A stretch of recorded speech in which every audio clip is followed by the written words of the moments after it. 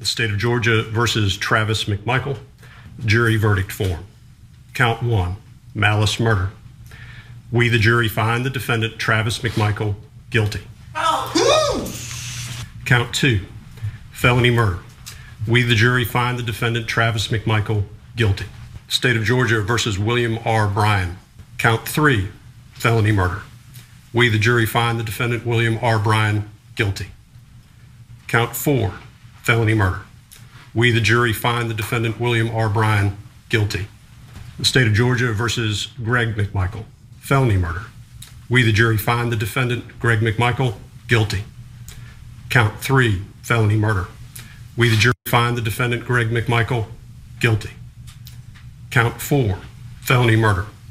We, the jury, find the defendant, Greg McMichael, guilty. We remember those, the convictions that were laid down for those three that were involved in the murder of Ahmaud Arbery back in November. But now there's, as we mentioned before, there is another federal hate crimes trial that is going on. And the only reason that trial is going on is because the plea deal that we did mention a few weeks ago was rejected by that judge at the behest of Arbery's family.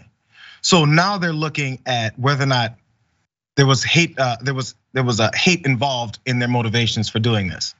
Now, the plea deal was gonna allow them to not have this trial so that they could say, yeah, we'll plead guilty, but we don't wanna talk about our hate.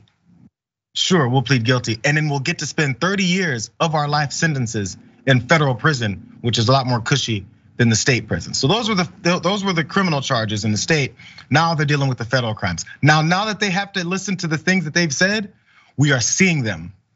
Let's see some of these things that these three used to talk about before they committed that murder. So specifically, this is an FBI agent is testifying at the trial now federally. Specifically, the intelligence analyst said, data gathered by investigators shows that all three men frequently used the N-word and other derogatory language in text and social media messages and routinely associated the black community with criminality. Unsurprising.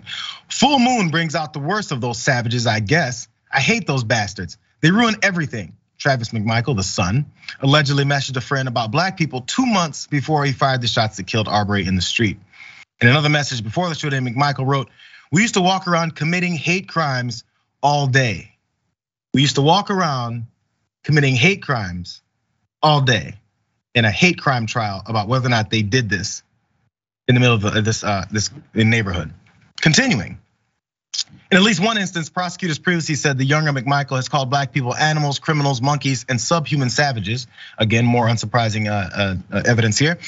The FBI agent also walked jurors through several conversations involving the younger McMichael, including one where he allegedly blamed effing N-words running the show when he was having trouble getting his commercial driver's license.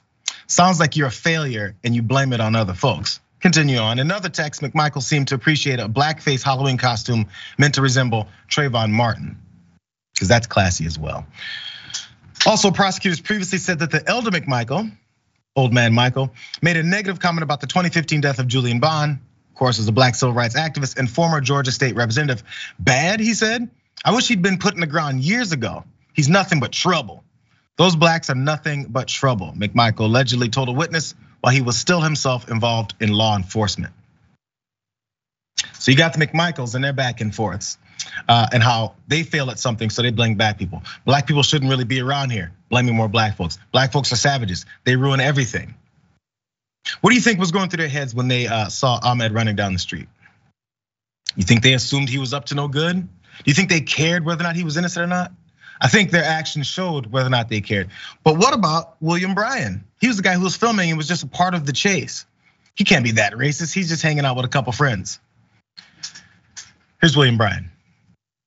She has her, he's talking about his daughter, by the way. She's dating a black guy. She is excited to tell her dad. Probably not, but hopefully. She has her N-word now, talking about his daughter. I've been calling it for a while. Not surprised, is what he told the situation when there's another person he was discussing with it. In another message, Vaughan said on Wednesday that Bryan called his daughter a quote sociopath for her dating choices. Again, that horrific black guy that she was dating. Also, Bryan had a horrific running joke with a friend about serving as a quote grand marshal of a Martin Luther King Jr. Day parade, which he also referred to as a monkey parade. I think the joke is that he would never do that because he doesn't care for black people or MLK Day, is what the FBI agent told the jury.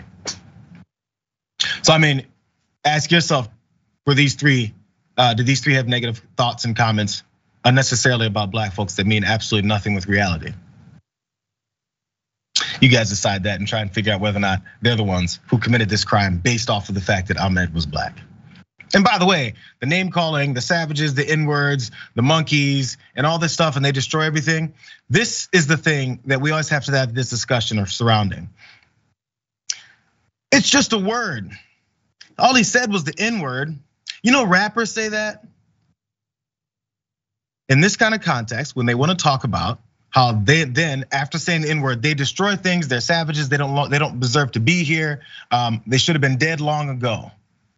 When you couple that with the N-word, I think you get a nice clear picture of what they think about black folks and what they would like to do to them. And when they get that opportunity, because you know they got the gun right on their hip because Second Amendment rights for overthrowing the government / killing people that I don't think should exist, they pull out their guns and they act on all of those thoughts. Because eventually it has to get spent somewhere. It can't just stay bottled up. This is how these folks react. This is why racial slurs and hate speech are a thing that should be demeaned, talked down, and these folks should be run back into their corners. In this case, in prison for the rest of their lives. So good riddance. See you. Peace.